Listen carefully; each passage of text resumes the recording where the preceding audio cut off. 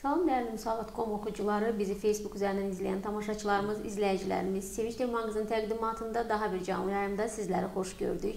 Artıq 2 gündür ki, elan vermişik ki, bu həftə ilin son iş həftəsində biz ilin yekunlarını müxtəlif sahələr üzrə ekspertlərlə dəyərləndirəcəyik. Bizim iştirakımızla, sizin də təbii ki, suallarınızın müşayiəti ilə.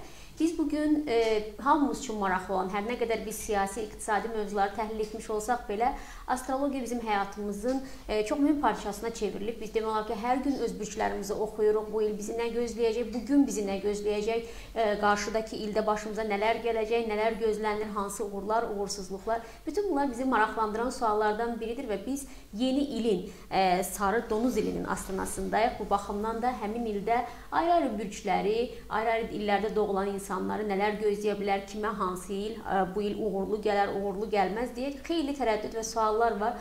O baxımdan əminəm ki, sizi də maraqlandıran bir il yekunu ilə bağlı, yeni ilə girişlə bağlı bir söhbət olacaq. Bugün bizim studiyamızın qonağı Horoskop qəzetinin baş redaktoru Astroloq Səbuhi Rəhimlidir. Xoş gəlmisiniz Səbuhi bəy. Xoş gəldiniz. Yaxın dəqiqələr ərzində siz də öz bürcünüzə də aid ola bilər, yaxınlarınızın bürcünə də aid ola bilər. Ümumiyyətlə, il ilə bağlı sizi maraqlandıran hansı suallar varsa, buyurun canlı yayımın suallarınızı göndərin. Biz də eksperti ünvanlayaq və cavablarınızı da eşidin canlı yayın vasitəsilə. Səbuhi bəy, girişdə də qeyd etdiyim kimi, biz hər nə qədər Azərbaycanlılar, belə deyək də, siyasi, iqtisadi yekunlarla maraqlansaq belə, il yekununda hər zaman maraqlanır ki, bu ilimiz necə keçdi, iqtisadi baxımdan nələrə, hansı addımlar atdıq, siyasi baxımdan nə kimi uğurlarımız oldu. Amma eyni bir şəxs olaraq da bizə maraqlıdır ki, inananı da var, inanmayanı da var, inanmıram deyib hər gün bürc oxuyanımız da var aramızda. O baxımdan 2019-cu il bizim artıq bildiyimiz üzrə sarı donuz ili. Nə vəd eləyir, nələr gözlənilir deyə suallar çoxdur. Amma ona keçmədən əvvəl mən, elə bu adın da özü, biz verişdən əvvəl də biraz xeyli söhbət etdik bu mövzuda. Sarı donuz, nəyə görə sarı, nəyə görə belə, yəni rənglər və bəzən elə olur ki, bir illə bağlı sarı donuz, qaban ili deyirik. Siz demişkən pişik və dovşan ili deyirik, səhv etmirəmsə. Yəni qoşalaşma bir ikili cütlük özünü göstərir yəni bu məsələdə. Nədir bu rəng məsələsi və cütlük məsələsi? Əvvəlcə təşəkkür edirəm dəvət elədiyinizə görə bu gözəl studiyada.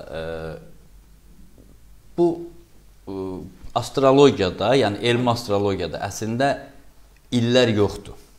Qaban ili, nə bilim, dovşan ili, pişik ili və s.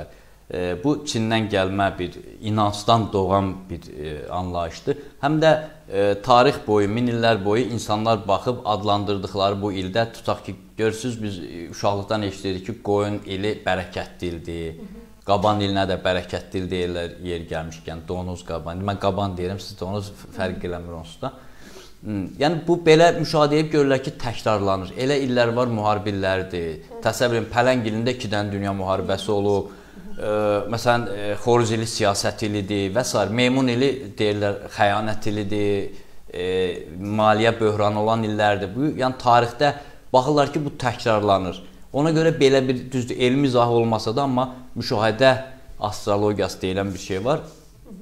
O ki, qaldı bu ilin, məsələn, biri qaban deyir, biri donuz deyir. Bu biraz oxşardır, amma pişik dovşan, tutaq ki, Çinin müəyyən əyaləti bunu donuz adlandırıb, biri qaban, biri pişik adam. Koreya məsələn heç vaxt keçili demir, qoyun ili deyir.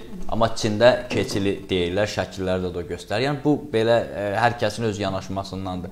Rənglərə gəlincə onlar dünya bərqərar olandan bu günə qədər mövcud olan irqlərin sayı kimi verirlər. Necə ki, olimpiyadada 4 irqdir, biri boşdur, səhv eləmirəmsə.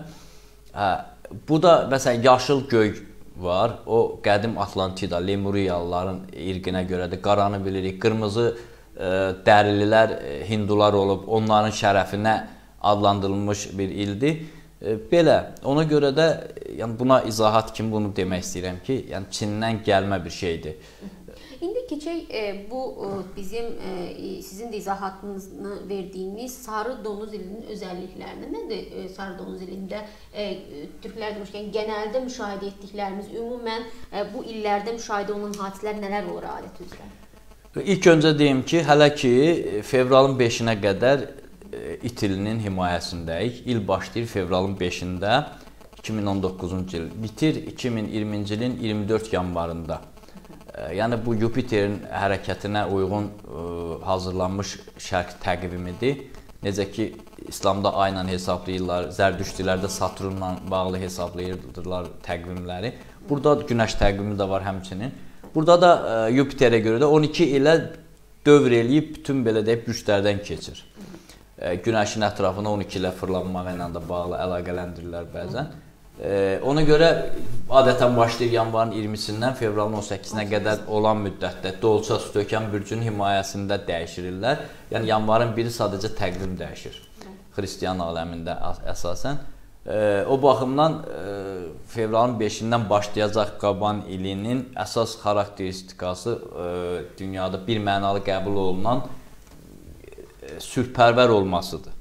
Mən həmişə o tarixi xronologiyanı nəzərdən keçirdirəm. Hər il başlayanda tək astroloji yox, baxaq görək burada nə olub, ümumi analiz vermək üçün, həmin illərdə hansı dahilər doğulub, yaradıcılıqları əsasən nə olub. Yəni bu araşdırmaların müxtəlif çeşidləri var, onunla da məşğul olub və son 500 ildə, 5 əsrdə mənim qarşıma Qaban illərində müharibə çıxmadı. Xırda olub, tutaq ki, Rus qoşunu o vaxt gəlib Gəncəni işğal eləyib, ta ki Osmanlı İmperiyası Təbrizi, Mərəndi tutub, yüngül olub. Sonra Pakistan-Hindistan müharibəsi olub, qısa müddətdə olub. Bir də Napoleonun məğlubiyyət döyüşü olub Waterloo ətrafında. Yəni başqa elə bir qeyri-adi bir şey olmayıb. Nə inqilablar olub, nə bir şey. İnqilab da olub, məsələn Bastiliya qalası alınıb, amma o artıq ilk təzə başlayan kimi olub deyə yəni o döyüş məsələsi düşməyib ora. Sadəcə yekunlaşıb. Bu baxımdan birinci sakit ildir. İkinci bərəkətli il kimi xarakterizə olunur bu il.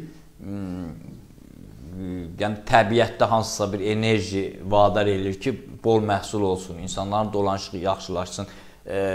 Bir də belə bir şey var, deyir, meymun ili maliyyə böhranı yaradır. Meymun ilindən sonra xoruz ili o maliyyə böhranının silahlı qarşı durmasını yaradır. İt ili onları sakitləşdirməklə məşğul olur. Qaban ili onun bəhrəsini verir. İndi uzun bərəkətli və belə deyək. İt ilində sakit demək, it ilində doğrudan da dünyamızda demək ki, müharibə olmadı. Hamısı dayandı. Hamısı mən açıqlama da verdim. İndi Ukrayna Rusiya qarşı durması, NATO Rusiya qarşı durması var. Balkanlarda gərginlik var. Yaxın şərqdə də. Məsələn, bunların hamısı qısa müddətdə, hətta Qaban ili başlamamışdan sakitləşəcək. Yəni, bu davam eləməyəcək. Çünki bu mümkün olmur adətən. O baxımdan yəni, bərəkətli sülh ili, ilkin əsas, belə deyim, ştrixləri budur. Bəs Azərbaycana nə vəd edir? Azərbaycan üçün baxanda, düzdür, Azərbaycan dünyadan ayrı götürmürük ümumilikdə, amma ayrı-ayrı detallar üzrə danışası olsaq ki, siz hər zaman illə bağlı proqnozlar verəndə mən xatırlayıram, izləyirəm neçə ildir. Yəni, nələr ola bilər? Tutaq ki, məsəl üçün, məmurların həbsi baxımından olsun, məsələn deyək, daha öncəki illərdəki hadisələr nəzərə alanda, məmurların həbsi baxımından olsun, siyasi məhbusların azadlığa çıxması baxımından olsun, hansısa bir kadr dəyişikliyi, yeni təyinatlar, yeni vəzifədən gedənlər, vəzifəyə gətiriləcəklər. Bu istiqamətdə maraqlı belə deyək də proqnozlarınız olur. Bu ilin özəlliklərində siyasi hadisələr və Azərbaycan baxımından nələr gözlənir? İlk öncə deyim ki, düzdür, sülh bu iki qoşa il sülh ili kimi qeyd elədim bayaq. Amma təbii ki, bunların adı fərqli olduğu kimi, dövrü fərqli olduğu kimi hadisələrə də təsir mexanizmi fərqlidir. Məsələn, it ilində qarşı durmalar, münaqişələr daha çox ailə zəminində, qarşılıqlı münasibətlərdə, sevgidə olurdusa, 2019-da, yəni Qaban ilində bu münaqişələr əsasən mülkiyyət üstündə olacaq. Azərbaycan kimi məmləkətdə mülkiyyət üstündə savaşın başlaması çox şeylərə anlayanlar üçün işarədir. Yəni bu tək bir fərdin mülkiyyət eşqi, həvəsi deyil.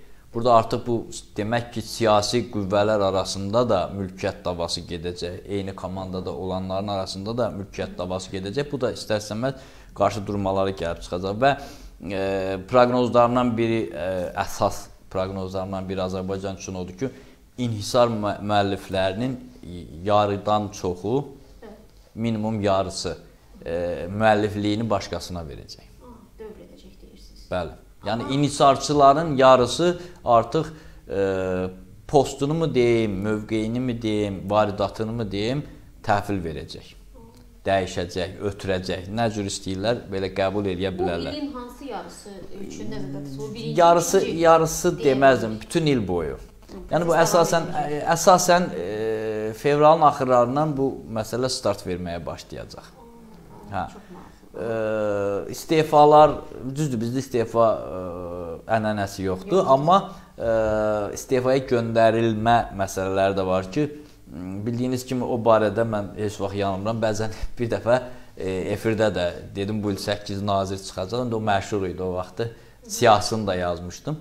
Yəni 8 də çıxdı. Bu ildə 6 populyar məmurun. Bunun içində nazir də var, komitə sədri də var, populyar olan, yəni siyasi arenada gündəmdə olan insan, deputat da ola bilər. Yəni ki, sayədə 6 nəfər var. Bilirsiniz, məndə demək olar ki, siyasi hər iki cəhbədən, istər müxalif düşərgədən, istər iqtidar düşərgəsindən aparıcı siyasi fiqurların hamısının dəqiq təvəllüdü var. Bəzən yazırdım kim haqqındasa, düzdür, onun çoxsunu efirə ya mətbuata vermirəm. Görürəm, nəsə doğru çıxmır. Sonradan öyrənirəm ki, səhvdir. Məsələn də keçmiş Səhiyyə naziri Əli İnsanov bütün sənədlərdə 22 mart yazılıb, çox sonralar öyrəndi ki 16 mart imiş. Artıq mənim proqnozum, düz onun haqqında vermirdim, belə deyim, mətbuata. Mən hər il onsuz da bir 60-a qədər proqnoz hazırlayıram özüm üçün. Deyiləcək, deyilməyəcək nüanslar da olur axı. Amma təxminən 25-ini həmişə mətbuata verirəm. Yəni o hamısının məndə təvəllüdü olduğuna görə dəqiq hesablama olur. Mən 6 deyirəmsə, konkret bilirəm kimləri deyirəm. Amma nəzakət xatirinə bəzi şeylərə görə təbii ki, adını da çəkmək olmaz, demək olmur. Amma yaşayırıq, görürük. Yəni 6 populyar məmurun uzaqlaşacağını görəcək. Bir də əsas o inhisarla bağlı dediyim məsələlərdir. Yetərincə ilginc və diqqət çəkən hadisədir. Kaş kağıtlara da demiş olsaydınız, maraqlı olardı. Onda qarşısını ala bilərlər də. Qoy çıxsın. O da maraqlıdır. Və ana müxalifət, daha dəqiq desək, müxalifətdə son günlər baş verən bir aktivləşmə var və birgə toplantılar, Azərbaycan müxalifətindən söhbət edir təbii ki, birgə toplantılar müəyyən mənada, belə deyək, zirvə toplantıları keçirilir və s. Müxalifətin taleyinə nə vəd edir sarı donuz ili? Bu çox çətin sualdır, amma ondan müxalifət deyəndə orada müxalifətin hamısının təmsil olunmaması artıq bunun nəticəsinin o qədər uzağa getməyəcəyini göstərir. Yəni həm astroloji cəhətdə mən də dəvət eləmişdilər ki, bir gəlib çıxış eləmək, amma həm işlərim oldu, həm də ciddiyə almadım, açığını deyim ki. Mənim öz mövqeyimdir. İndi bəlkə üsyan da püskürən olar mənə qarşı buna görə, amma ulduzlar hələ sakit durub. Yəni bir vəhdət yaxşıdır, birlik yaxşıdır, balaca bir qığılcım da nəyəsə apara bilər, amma qığılcım uzun müddətli qığılcım da bir şey deyil. Sonra artıq daş yeyilir, alova çevrilmir. Yəni alova çevriləcək qığılcım lazımdır, o da ki hələ yoxdur. Yoxdur. Biz hər il həm də ona görə biraz narahatçılıq keçiririk ki, narahatçılıq deməyim, amma yəni müəyyən mənada həbslər, təzyiqlər, siyasi təzyiqlər və s. olması ehtimalı da il öncəsində hər zaman müzakirə olunur. Məsəl üçün, böyük həbslər gözlənilmir bu il Azərbaycanda? Yox. Elə bir həbs yoxdur. Fərdi qaydada ola bilər, hansısa kimsə siyasi çıxışına görə, kimsə tutaq ki, sosial şəbəkədə bir dənə nəsə yazdığına görə, amma kütləvi, çünki bu il başlamamışdan əvvəl mən əvvəlcə araşdırıram. Həm media, həm də özüm də mediada olduğuma görə həm müəyyən adamlar suallar verir. Məsələn, hazırki deputatlardan bəlkə 10-a yaxını mənə ilk dəfə burada deyirəm. Yəni o 10-a yaxını mənə dedi ki, %100 parlament seçkiləri artıq planlaşdırılır. Hətta bir neçəsi dedi ki, növbədən kənar prezident seçkisi də 2019-da olacaq. Özdə deyirlər görərsən. Amma mən bəri başdan hər halda bu tarixə düşən lent yazısıdır. Yəni ikisini də təksib edirəm. Belə bir şey olası deyil. Yəni siyasi heç bir seçki olmayacaq. Hansısa bir seçki olanda demək olar, məsələn, zərərsizləşdirmək üçün, passivləşdirmək üçün olsun. Elə bir şey yoxdur. Sakit dövrdür. Ancaq belə də iqtidar daxili çaxnaşmaların daha bariz nümunəsi gedir. İndi elə bu suyun altında gedirsə, artıq may ayından etibarən suyun üzünə çıxan hamısı yox, suyun üzünə çıxan məqamlar da görəcək. Təbii fəlakətlərdir, tutaq ki, kataklizmalardır, müəyyən sahədə dünyada özünü göstərən fövqəladə hadisələrdir. Sarı donuz dilinin özəlliklərində varmı bu hadisələr? Yəni, bu astrologiya aid sual deyil, amma yenə də o tarixi xronologiya baxdım. Yenə də cəmi 2 zəlzələ çıxdı qarşıma.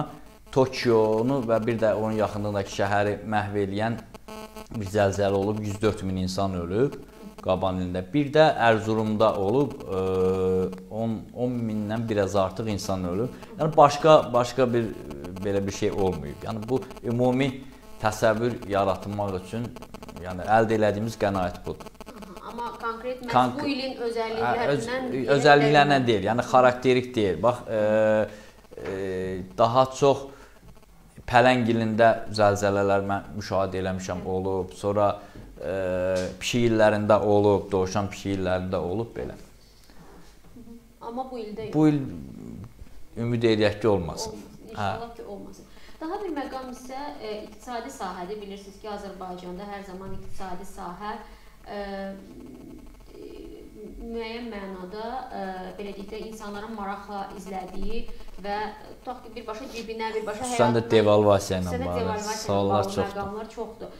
Dolların qalxması ehtimalı, manatın ölməsi ehtimalı, bütün bunlar biz iqtisadçılarla müzakirə etmişik, amma eyni zamanda başqa məqamlar da var ki, diqqət yaradır. Yəni, iqtisadi sahədə necə bahalaşma, aclıq, hansısa məhsul qıtlığı gözlənilirmi bu il üçün 2019-da? Yox, öncədən dedim ki, bolluq ilidir. Bəli.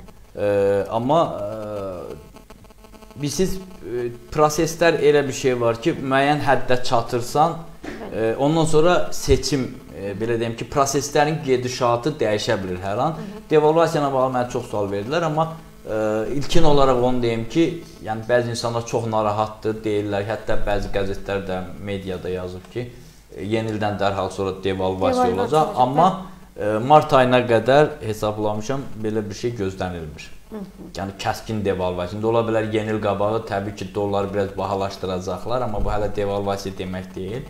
Bayramda bizdə onsuz da ucuzlaşma olmur heç vaxt, bahalaşma olur. Amma belə deyim də, tutaq ki, 78 qəpikdən 1 manat 5 qəpiyə qalxan kimi, yaxud da 1 manat 5 qəpikdən 1.50-yə qalxan formada olmayacaq. Elə bir gözlənilir. Üzən məzənnə deyək də, sərbəst məzənnə. Təbii il başlamadan öncə müxtəlif proqnozlar gündəmə gəlir. Bunlardan ən məşhur da Vanqanın proqnozlarıdır. 2019-la bağlı bir neçə dedikləri var. Yəqin biz mətbuat olaraq onu tərcümə edir, veririk xarici mətbuat orqanlarına. Siz isə ekspert olaraq zaten bunu öncədən bilirsiniz, məlumatdasınız.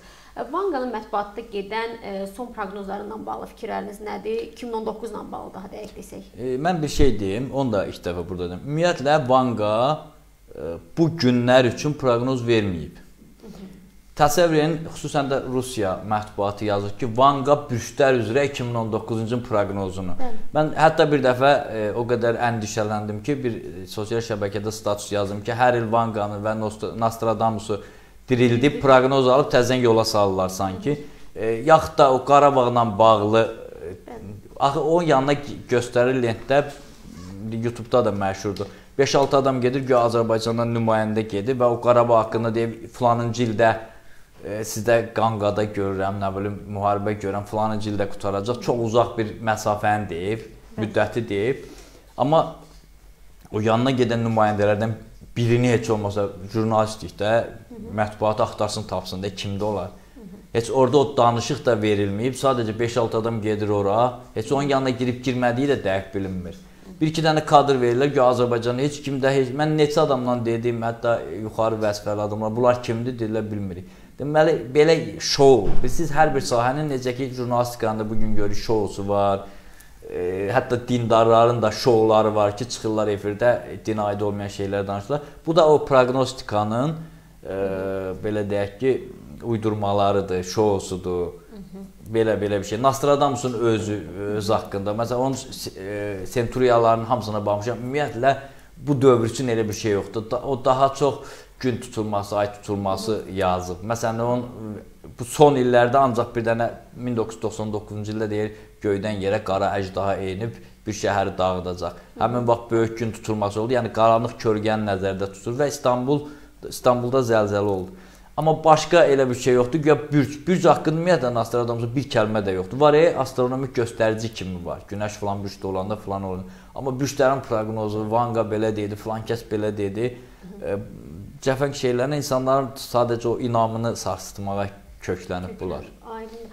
Biz Qarabağdan da danışacağıq. Necə ki, dediyim kimi biz həftə başlayandan son zamanlar Dağlıq Qarabağ istiqamətində atılan bəzi addımların, xüsusən ölkə daxilində bəzi təyinatlar, müəyyən mənada irəliləyiş 2019-cu il üçün çox bir xeyli fərqli proqnozlar verməyə səbəb olur. Bizim o sahə üzrə ekspertlərimiz, astroloji cəhətdən də bəli, politoloqlarımız o barədə artıq rəylərini bildiriblər. Amma astroloji baxımdan nə gözlənilir? Qarabağ bizim ağırlı yerimizdir və onun taleyi hər il bizim üçün yeni bir rəng qazanır. Bu il nə olacaq? Daha bir üstünə bir ilmi artıracağıq, yoxsa bu il bir gəlişmə addım olacaq? Xatırlayırsa yəqin fəal oxucular bilər, elə Yeni Müsavat qəzetində 2000-ci illərdə, 90-cı illərin sonlarında həmişə yazırdım ki, 2012-yə qədər heç nə yoxdur. 2012-dən sonra prosesdə bizim xeyrimizə həll olacaq. Təbii ki, burada qərar, siyasi iradə də lazımdır. Dünyanın bizə münasibəti, təzyiqlər, ondan müdafiə qaydalarına riayət eləməklə və bu gün də deyirəm ki, Dağlıq Qarabağ heç vaxt ermənilərin olmayacaq. Yəni nə müstəqil olacaq, nə Ermənistan, Azərbaycan olacaq. Sadəcə dünyada biz də hələ gənc ölkəyik, biraz etiraf edək ki, müəyyən diplomatik, hələ biz o güclü dövlətlərlə ayaqlaşa bilən diplomatiyamız da yoxdur. Məsələn, hər il olur. Sizin qəzetdə də elə çıxmışdı. 2016 ilə bağlı əvvəlində çıxanda, yəni istəyənlər baxa bilər. Yəni havadan demirik. Orada da yazmışdım ki, martın sonundan uzun illərin atəşkəsi bir həftəlik böyük şəkildə pozulacaq. Aprel döyüşlərinin. Hə, aprel döyüşlərinin bir həftəlik yazmışdım, amma 3 gün yarım oldu da belə deyək. Siz hər bir dövrün hansısa bir işi görmək üçün astrologiyada uğurlu yaxud uğursuz zaman kəsimləri var. Məndə həmişə ildə, bəzən il olub, məsələn 2017-də heç nə yox idi. Hərbi əməliyyat aparmaq üçün. Yəni aparsan da, aparmasan da uğurlu zaman olur. Amma 2017-də olmamışdı, amma 2018-də ilk dəfədir son 5 ildə 3 dəfə var. Fevral, may və avqust aylarında, yəni qələbə ilə nəticələnə bilən hərbi əməliyyatlar aparmaq şansımız var. 2019-da. 2019-da, İndi 3 dəfə, yəni məndə indiyə qədər olub, tutaq ki, bir ayda olub, ya gözəl il boyu yoxdur, zəifdir. Amma bu belə deyək ki, kulminativ formada 3 dəfədir. Yenə təkrar edirəm, fevral, may və avqust aylarında. Lap dəqiq hansından hansına da demək olar, amma o hərbi sir kimi deyək ki, tam dəqiq deməyək. Yəni həmin o 3 ayda Azərbaycan ordusu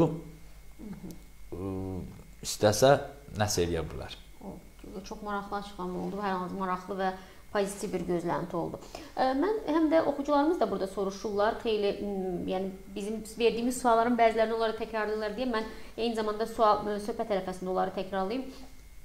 Soruşurlar ki, Səbuhi bəy, 2018-ci ildə dediklərinizin hansı düz çıxdı ümumilikdə? Mənim özüm üçün də maraqlıdır ki, bizim təxmin etdiyimiz dünya üzərində, Azərbaycan üzərində baş verən hansı hadisələr? Yox, mən fəaliyyət göstərdim 26 ildə, ilk dəfə olaraq 2018-ci ildə ictimai siyasi proqnoz vermədim. Amma ondan qabaq hər il mən 25 proqnoz verirəm. Bəzən hətta təzə mediaya təhvil verəndə o proqnozları bəzən gülürlər, bəzən deyirlər yox filan. Amma axırda yenə biz deyən olur. 25 proqnozumdan ən pis halda bir dəfə 3-ü səhv çıxıb. Amma həmişə ikisi, məsələn 2017-ci il üçün verdiyimdə biri səhv çıxmışdı.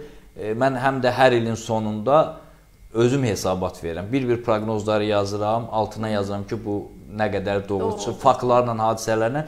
Amma indi bu ildə gözləsinlər həm dünya üzrə, həm Azərbaycan üzrə artıq bir 5-6-sını söhbət əsnasında dedim. yenə də 25 proqnoz gəlir. Gəlir, gözlənilir, aydındır. Mən həm də əgər biz astrologiyadan danışırıqsa, təbii ki, bürcləri və yeni yaxınlaşmaqda olan ilin hansı bürcə daha çox düşərli olub-olmamasını da unutmamaq adına onu soruşacağam. Hansı bürc üçün bu il, yəni yaxınlaşmaqda olan il daha uğurlu, hansı bürc üçün isə daha uğursuz sayılır? Öncə o təsnifatla başlayaq. Nəsimi demiş, düşərli, düşərsiz, uğurlu, uğursuz deyilən anlayış yoxdur astrologiyada. Hər bir ilin oyun qaydaları var, belə deyim, redaktor mənzərəsi var. Gərək ona uyğun hərəkət eləyəsən. Təbii ki, bu Çindən gələn məlumatlara görə ilin, məsələn, aparıcı planeti Marsdır. Yəni, Mars aparıcıdırsa, onun himayəsində olan bürclər daha aktiv, şanslı sayılır. Bu da Qoç və Əqrəb bürcləri sayılır. Və biri od ünsürü, biri su ünsürü olduğu üçün o 6 bürcdən olanların daha uğurlu bir həyat yaşayacağını mən həmişə deyirəm, elə bil sanki öz meydançasında oynayan idmançı formasında olacaq. O ünsürləri bilməyənlər üçün deyim ki, od ünsürü Qoç, Şir, Oxatan, su, Xərçəng, Əqrəb, balıqlardır. Amma bürcündən asılı olmayaraq qabanın tələbatı var, tələbi var. Bayaq deyim ki, oyun qaydaları çox çətin, olduqca çətin olsa da, biri odur ki, yalan danışmamaq, yalan vəd verməmək. Biz də onun əksinə belə təəccüblə baxırıq adətən ictimai götürəndə. Tək başına kollektiv görülə biləcək işi tək başına icra eləməmək. Sonra bir də qaban illərində, əvvəldə yadımdan çıxdı deyəm, qaban illərində maliyyə və pulu proqnozlaşdırmaq olmur. Bəzən 1 manatla milyonçu olmaq olur, bəzən milyonçu səfil bir vəziyyətə düşür, çünki proqnozlaşdırmaq olmur. Bu da o kredit götürəndə, riskli pul sövdələşmələri olanda diqqətli olmaq lazımdır. Yəni, bunu belə bu qədər pul qoyacağım, artacaq, ya nə olacaq, o tərəflərə çox, belə deyim ki, əmin olmasınlar. Bu qaydalara riayət eləmək olsa, bir də tələsi evliliklər var, yəni yaxından tanımadan. Mən onun da statistikasını çox əziyyətlə əldə elədim. Qısa müddətdə düzülüb qoşulan, belə deyək, toy olanlar tezdə ayrılırlar. Yəni, belə bir statistika var, 65% təxminən belə olub. Ciddi göstərici olduğuna görə, yəni, bunlara riayət edəndən sonra başqa da heç nə. Həm də ki, hər kəs öz yerində olsa yaxşıdır. Öz yerində olanda uğurda özü gəlib tapır adam. Maraqlı bir məqam, həm də dediyim kimi, oxucularımız hərə öz bürcündən bağlı hiss edirəm, yadır. Səbuhi müəllimə deyin, lütfən. Yox, valla, mən əzbər bilmirəm. Bürcüdən bağlı deyə bilirik. Yox, mən onu internetdə vermişəm, çünki onu mən əzbərləmək zorunda deyiləm. Bilsəydim, vərəqə çıxardıb, hərəsindən 1-2 cümlə orada deyərdik, amma yəni... Onu haradan əldə edə bilərik? Burada varmı? İnternetdən əldə edə bilərik? Yox, mən YouTube kanalımda da vermişəm, mətbuatda var. Elə 2019 bürclər yazsınlar, Səbuhi Rəhimli bürclər çıxacaq. Ətraflı səslə də var, yazı ilə də. Amma bir məqam var ki, yəni biz efir rejissorumuzdan xahiş edərik, mümkün olsa, söhbətin müəyyən hissəsindən sonra həmin o kadrları verər, oxucularımız ən azı suallarına cavab tapmış olarlar. YouTube kanalımızda var deyilənə, dediyimizə görə. Amma ona keçmədən öncə mən belə deyək də, siz dediniz ki, qaban ilinin xüsusiyyətlərindən danışdınız və s. Qaban mahiyyət etibarilə çoxuna dağıdıcı heyvan kimi gəlir. Donuz, qaban daha çox, belə deyək də, bir qədər antisanitariya, bir qədər antigigiyena simvollarından biri kimi sayılır heyvan olaraq. Yəni, belə deyək də, bu çirklilik, natəmizlik və bunun yaratdığı xəstəliklər fonunda il bizə nə vəd edir? Yəni, mümkündür ki, ilin deyirik, məsələn, ilan ilində daha çox nə ola bilər, keçi ilində daha çox heyvanın... Yox, əslində, siz belə, üzr istəyəm, donuz yaxından görmüsünüz, ümumiyyətlə, onun məişətini bilirsiniz. Belə yox, birəbir yox. Amma mən əskərlikdə, uzaq Xabarovsk diyarında bizim hərbi hissəyanda dostlarımız vardı. Hərbi hissənin o donuzxanası deyərlər də, ferması deyək, tövləsi deyək, orada işləyirdilər, arada gedirdim. Çox səliqəli heyvandır, bir yerdə batırır, bir yerdə yatır, bir yerdə də yeyir. Yəni, məsələn, inək elə deyil, qoyun elə deyil əslində. çox belə, sadəcə onun əti ilə bağlı, dinimizin baxışlarına görə çox, belə deyərdim ki, çox belə. Amma bir pis şey var ki, öz cütlüyünü fərqi yoxdur da onlarda. Ona görə bəzən o heyvanların xarakteri bölündə deyirlər, ən qeyrəsiz heyvan donuzdur. Yəni orada xəyanət baxımından o belə, amma onun bu astroloji göstəricilərə dəxli yoxdur. Sadəcə o heyvan, indi ola bilər, onun uzun minilliklər müşahidə edib, onu da görüblər, ona görə donuz adlandırıblar. Amma bilmirəm, yəni bax belə tərəfləri də var. Deyir sizə ki, məsəl üçün fərqi yoxdur cütlükdə, partnyorda. Yəni bu xəyanət amili, sədaqətsizlik amili insan münasibətlərində də belə deyək də transfer oluna bilərmi bu ildəki? Yəni deyirlər it ilində sədaqət ilidir, tutaq ki. Münbit şərait deyirlər də. Meymun illərində, bir də qaban illərində münbit şərait. Mən ona görə dedim ki, o qarşı tərəf evlənən cütlüklər gərək qarşı tərəfi yaxşı tanısınlar. Bax o baxımdan. Yəni onlara İnsan hər şey nəfsin cilovlanması üzərində qurulub da. İstər psixoloji elmlər, istər din, istər fəlsəfə. Amma o psixoloji, o mühitə düşən, ona uyğun mühit olanda bəzən kimsə özünü cilovlaya bilmir. O baxımdan mümkün variantlardan biridir. Yeri gəlmişkən biz eyni zamanda... Yox. Yeri gəlmişkən biz eyni zamanda dediyim kimi ayrı-ayrı güclərlə bağlı təbii danışmaq istəyən bu barədə müəyyən özlərinə aid olan gücləri bu ildə nə gözləyir deyə maraqlanan oxucularımız da var. Bəzi suallar var. Mümkünsə onları biz səsləndirək. Ondan sonra biz sizin o güclərlə bağlı ayrıca məlumatlarla tanış ola bilərik yəqin ki. Mahir Aran adlı oxucumuz deyir ki, Səbuhi bəyin proqnozları doğru çıxır. Bizim ərazidə evin sökülməyəcək dedi. Bir çox evlər sökülsə də bizimki yerindədir deyir. Belə söküntü işləri o söküntüyə görə deyir. Ərazi və Mahir bəyi 50 ildir tanıyıram. Mahir bəyin doğum xəritəsini dosyana çıxartmışdım. Ona görə deyim, orada birisi sökülmək məsələsi deyil. Belə deyək də, əgər bir ölkənin terror olub olmayacağını fikir hesablamaq necə olur? Bu da bir astrologiyanın bir sir kimidir, onu da sizə də deməyim, kimə deyim. Məsələn, baxırsan ki, bu ərazidə kütləvi tələfat varmı, yoxmu? Baxırsınız ki, var, bu zəlzələ də ola bilər, təbii fəlakət, bu terror da ola bilər, müharibə də ola bilər, adi bir binanın uçması da ola bilər. Və il ərzində mən əsas ona fikir verirəm, görürəm ki, həmin vaxt yoxdur. Heç nə yoxdur, orada 3-4 proqnoz birdən öz-özünə yaranır. Terror yoxdur, təbii fəlakət yoxdur.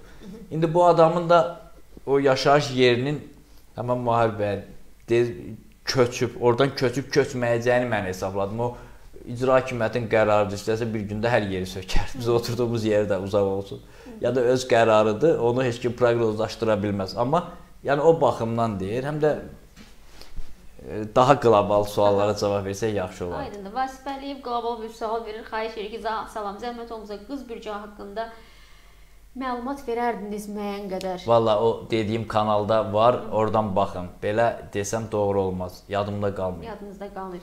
Mirzə Sakit, bizim mühacirətdə olan satirik, soruşur ki, Səbuhi bəy, mən bu il Azərbaycana gələ biləcəmmi deyə soruşur. Nə tər istəyir? Yəni onun bürcündə yəqin ki, tərəzi bürcü olmalıdır. Gələ biləcəmdən də bilet alıb gəlməlidir, gələ bilər də. Aydındır. Vahid Niyazov adlı oxucumuz soruşur ki, bu yaxınlarda asteroidin yaxınlaşması deyilir, bu düzdürmü? Hə, o biraz yaralı yerdir. Azca biraz geniş məlumat verin. Buyurun. Zaman-zaman, qoy dinləyicilərimiz, tamaşaçılarımız da bilsin, zaman-zaman bayaq dediyim kimi hər bir sahənin şousu da var. 2012-ci ilin 21 dekabr məsələsi. İnanırsınız, mən hətta bir video klip kimi çəkib, orada elmi izahat verir. Hətta mən kitab da çıxartmışdım ki, 2012 dünyanın sonu mu? Onu oxuyan hamısı gülürdü, arxayın olurdu. Və buna baxmayaraq, orada bir şeyə də mənə təsir elədi ki, din adamları heç bir izahat vermədilər. Dedilər, Allahın işidir, bir də gördün, oldu. İnsanlar da başladı qorxmağa. Astrofiziklər də sustu. Dedi, indi gözləyirik də bizdə. Və insanlar qaldı belə pis halda.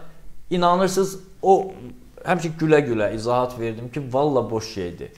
İnsanlar çoxlu şam aldı, qara şüşələr aldı, nə bilim, neynədi, xeyli xərcət düşdü. Amma 2 manatlıq kitab almadı ki, onu oxuyub sakitləşsin. Və dedim ki, onsuz da insan, cahil insanı xeyri yoxdur da. 2013-cü ilin fevralında dedilər bir də nəsə olacaq. Yeni insanlar inandı. Noyabrda bir də dedilər. Asteroid yaxınlaşır bir də.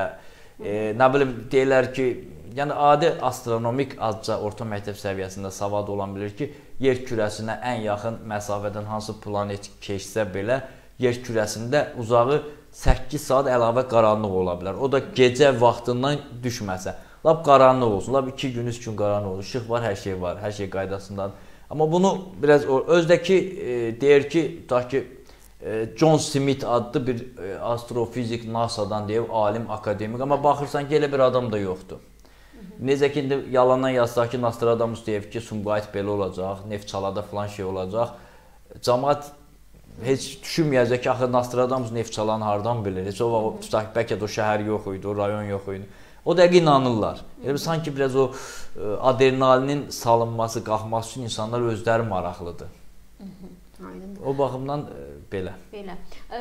Bir də bizim də maraqlandığımız oxucuların ümumi suallarından da qeyd etdiyimiz məqam həm də odur ki, belə deyək də, ümumilikdə bu il 2018-ci il Azərbaycan üçün həm də bir enerji qəzası ilə yadda qaldı. Bilirsiniz, yay aylarında baş vermiş bir qəza, Gəncə hadisələri oldu, qiyam baş verdi, icra başçısına qarşı sui-qəsd oldu. Bunların hamısı yetərincə ciddi siyasi həm də bir yöndən həm də siyasi hadisə sayılırdı.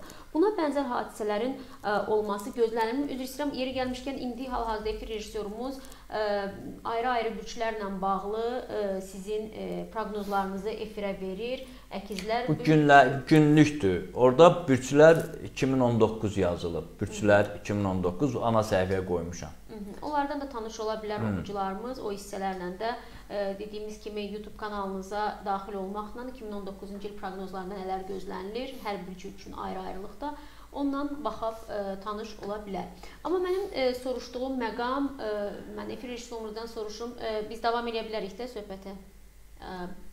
O zaman mənim soruşmaq istədiyim məqam 2018-ci illə bağlı belə deyək, baş vermiş hadisələr və bunun 2019-cu ildə də müəyyən mənada təkrarlanma ehtimalının olub-olmayacağından bağlıdır. Yox, qaban ili itilinin davamı deyil. Qaban ilində bircə dənə sui-qəsd olub, məsələn, İshak Rabin, İsrailin baş nazirinə qarşı sui-qəsd olub, öldürülüb. Başqa heç bir sui-qəsd olmayıb.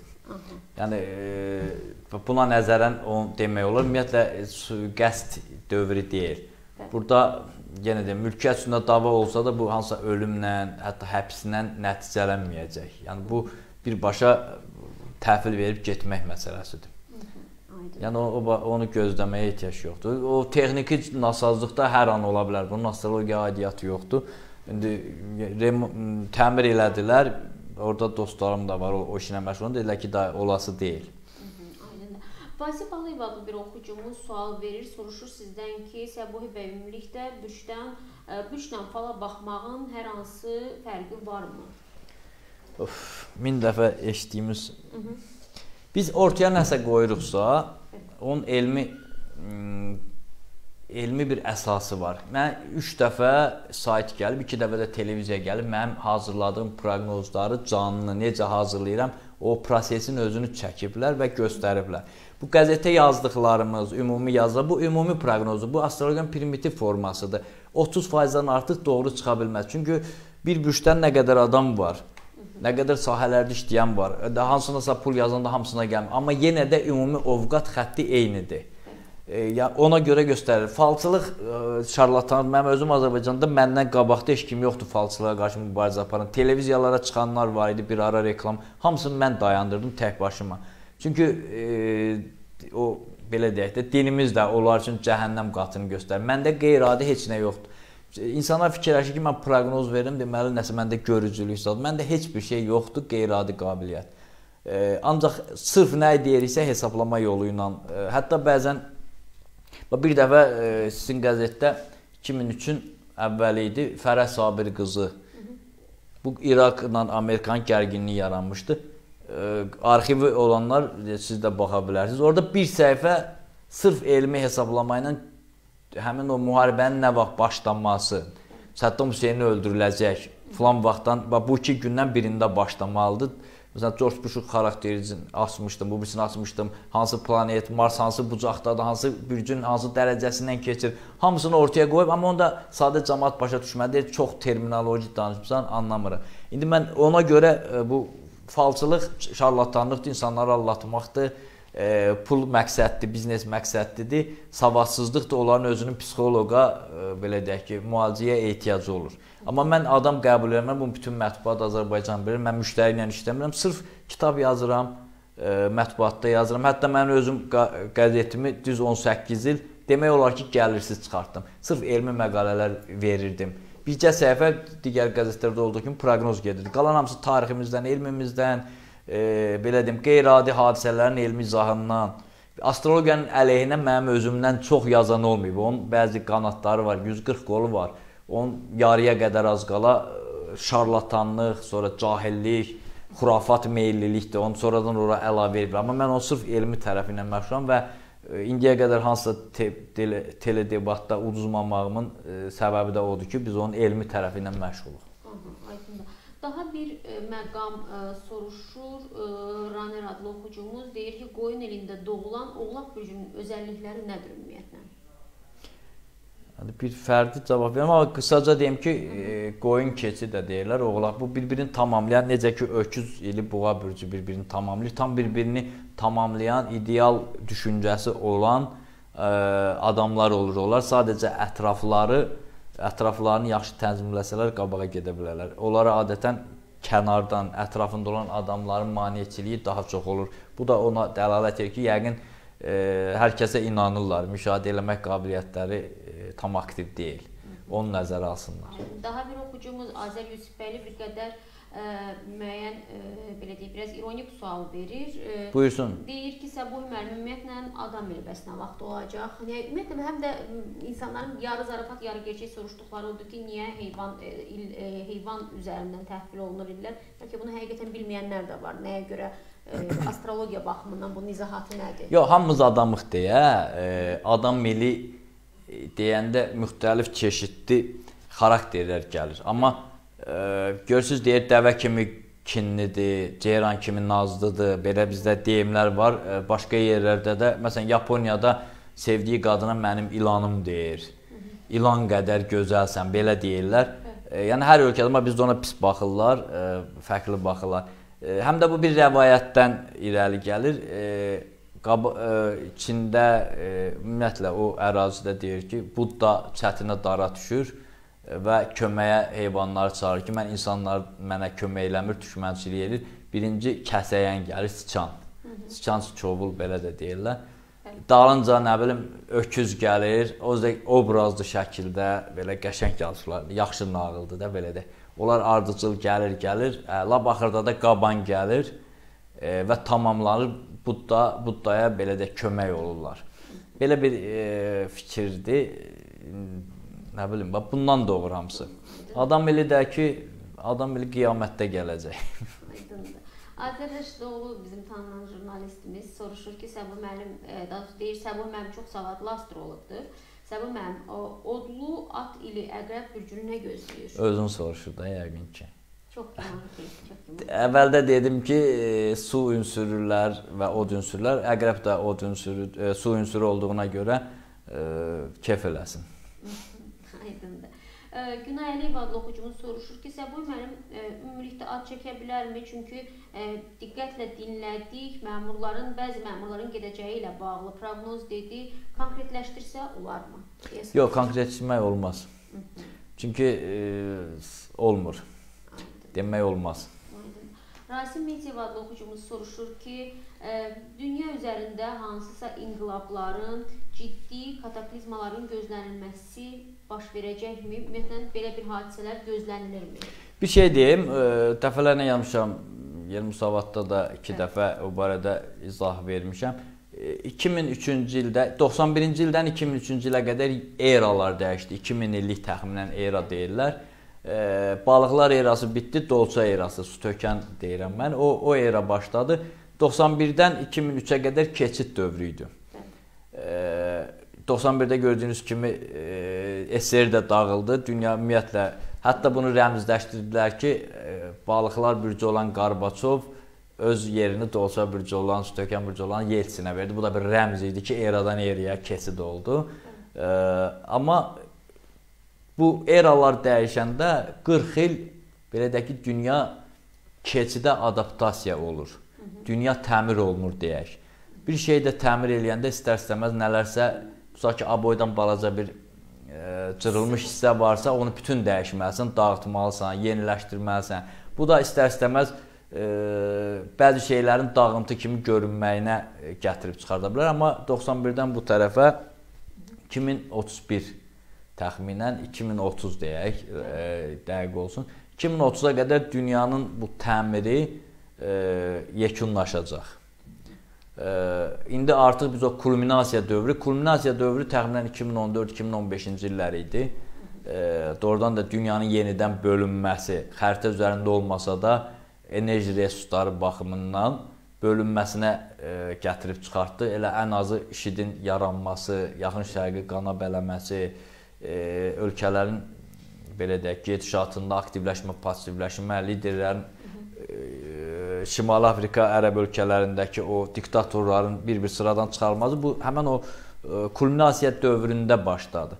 Amma indi tədricən yavaş-yavaş belə deyim, aşağı yenməyə doğru, finala doğru gedir. Yəni o baxımdan ola bilər dünyanın harasındasa.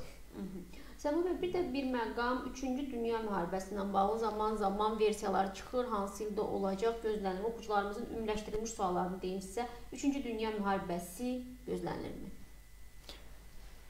3-cü Dünya müharibəsini biz görməyəcəyik. İndi yaşayanların heç biri görməyəcək. Bu da uzaq proqnozdur. Bir də müəyyən məqamda belə deyək də, hansısa ölkələrlə bağlı dediniz, məmurların gedib getməyəcəyi məsələsi də onun kimi.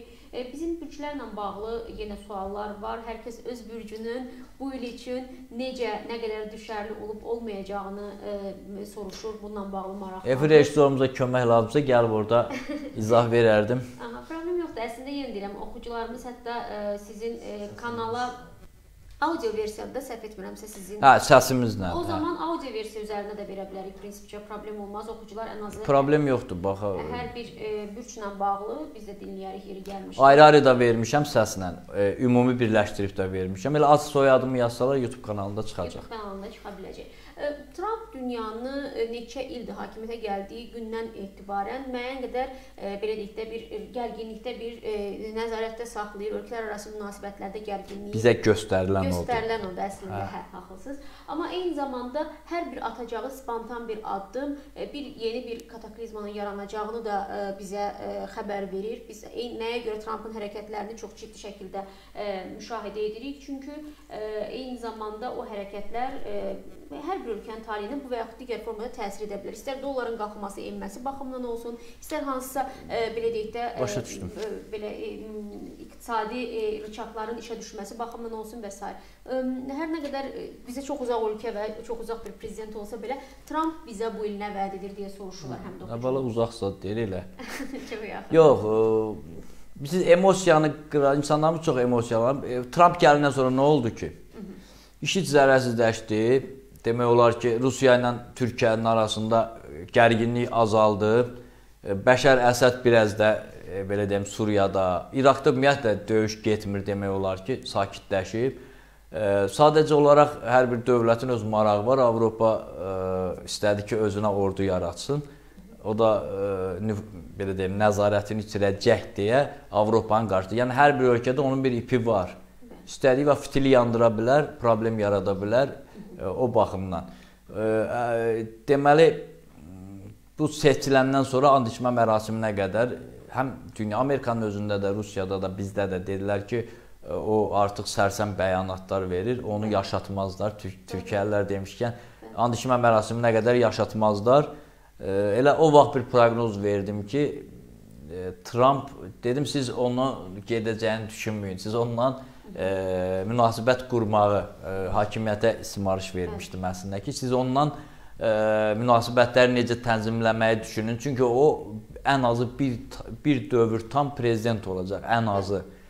İndi də yenə başlayıblar. Hələ vaxtda var. Yenə də elə impeachment məsələsi gedəcək. Orada hansısa bir istefa verdi. Onu ora gətirən o vaxt Obama üçün də deyirdilər ki, zəncini, müsəlman yönümlü adamı, müsəlman kökənli daha doğrusu adamı prezident qoymazlar, amma qoydular. 2 müddət də oldu. Dünyanın da bütün siyasi xəritəsini dağıtdı.